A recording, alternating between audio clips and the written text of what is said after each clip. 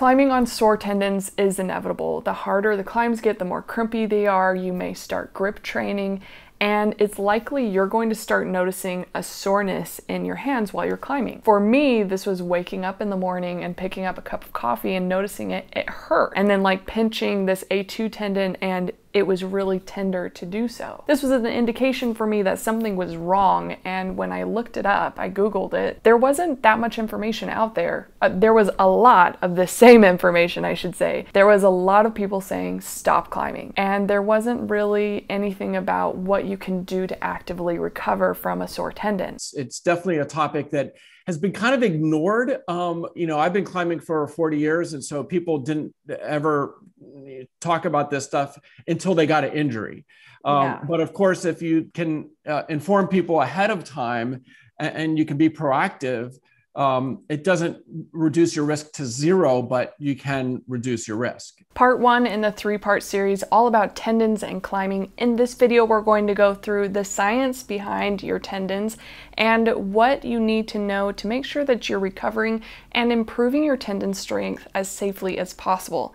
Of course, this was all made possible by a great interview with Hörst. I saw a video that he was doing on his Training for Climbing channel and reached out to him for more information. He's definitely one of the leading spokespeople in this space, as well as the author from Training for Climbing, one of my favorite self-training climbing books. I don't think is well understood by most people, and even some coaches don't quite aren't familiar with the science of it, but tendons are comprised of water and collagen. And so the collagen fibrils in the tendons and ligaments degrade slightly, they weaken. There's things called crosslinks in there that help kind of cross brace the collagen fibrils and add stiffness to the system. And those connective tissues, just like muscles, kind of are weakened a little bit, are disturbed a little bit from training, from climbing.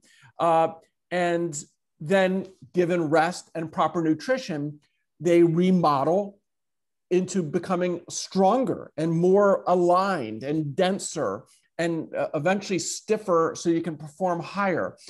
But that process of breaking down and recovering, we can't sense it the way we do in our muscles.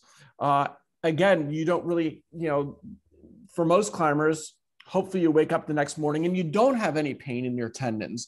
And so you could then say, well, my tendons are fine. You're not even aware of any issue. My muscles are a little sore, but my tendons are fine. And so I'm just going to go climb today because, my muscles are just a little sore. I can still climb at a pretty high level. And what you don't know is, the tendons haven't recovered, because as a rule of thumb, connective tissues actually recover more slowly than muscles.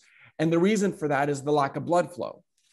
And so it's very easy for a climber who kind of pushes their muscles and, the things that they can sense, again, their muscle recovery, they kind of push that to the limits, and they don't climb so much that they ever get like muscle injuries, muscle pulls, but the tendons are falling behind week after week after week. They're falling behind, and they're actually getting a little more degraded on top of existing degradation.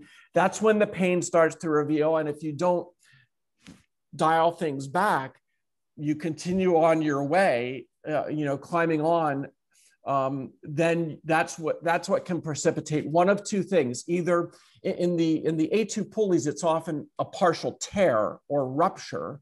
And that's when you get a more acute pain there at the base of your finger. And it hurts to crimp. And so that's not to be ignored, obviously, because that's more of an acute injury. But in the elbows, you don't tend to get a rupture. What you do is you tend to get into this cycle of failed healing of the tendons here, where the finger flexor muscles connect to the epicondyle, or even shoulder. And so that's when you get into what is called tendinosis. Tendinosis, or old school, they would say tendonitis, which is inflammation of the tendons. But really, the tendons don't swell up all that much like a bruised muscle or a broken bone does. The tendons just become more degraded and painful The medical term most commonly used now is tendinosis, which is more of a chronic injury. So kind of to wrap this all up, the bottom line is most climbing injuries start off as just this low-grade overuse type injury. And kind of maybe a runner's analog to that would be somebody gets into running, buys a new pair of shoes, gets, it's New Year's and they set the goal to, I'm going to run a marathon this summer. So they start running every day when they had previously not been running every day, and they ramp up their mileage really fast. And what do they have in a month or two? They have shin splints or plantar fasciitis. Those would be leg type injuries that came about the same way climbers get sore fingers or sore elbows or sore shoulders, is, too much too soon or too much too often.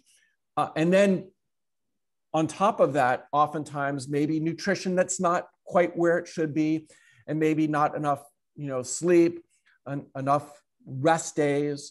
And so it's kind of becomes a perfect storm when you have a highly motivated climber, a passionate climber who, if they had the time, would climb every day because they love it so much.